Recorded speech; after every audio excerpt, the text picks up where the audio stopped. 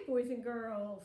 Today we're going to find out about a few cows that are making some trouble for the farmer. It's called Click, Clack, Moo, Cows That Type. It's written by Doreen Cronin. Farmer Brown has a problem. His cows like to type. All day long he hears click, clack, moo, click, clack, moo, click, clack, moo. At first, he couldn't believe his ears. Cows that type? Impossible. Click, clack, moo, click, clack, moo, clickety, clack, moo. Then he couldn't believe his eyes. Dear Farmer Brown, the barn is very cold at night. We'd like some electric blankets. Sincerely, the cows. It was bad enough the cows had found the old typewriter in the barn. Now they wanted electric blankets? No way, said Farmer Brown. No electric blankets. So the cows went on strike. They left a note on the barn door. Sorry, we're closed. No milk today. No milk today, cried Farmer Brown. In the background, he heard the cows busy at work. Click, clack, moo, click, clack, moo, clickety, clack, moo. The next day, he got another note. Dear Farmer Brown, the hens are cold too. They would like electric blankets. Sincerely, the cows. The cows were growing impatient with the farmer. They left a new note on the barn door. Closed, no milk, no eggs. No eggs, cried Farmer Brown. In the background, he heard them.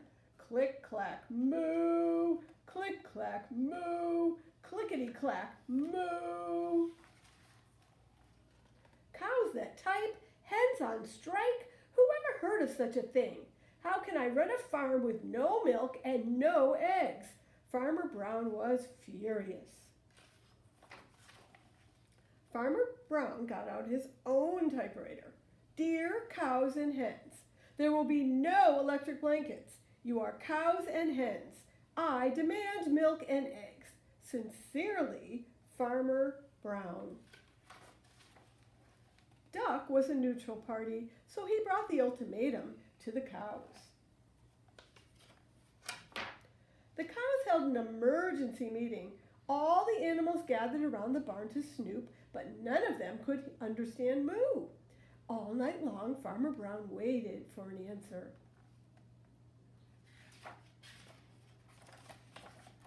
Duck knocked on the door early the next morning. He handed Farmer Brown a note.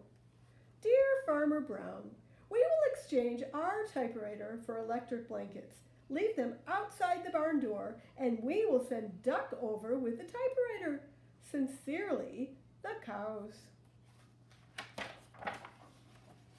Farmer Brown decided that this was a good deal.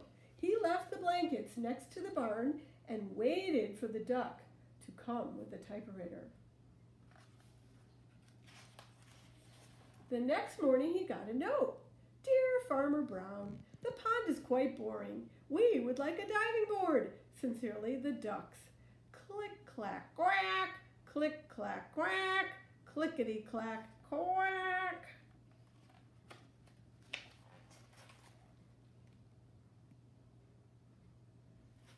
Now, you children think that's a silly story? I bet you don't even know what a typewriter is. Think of it as an old school keyboard.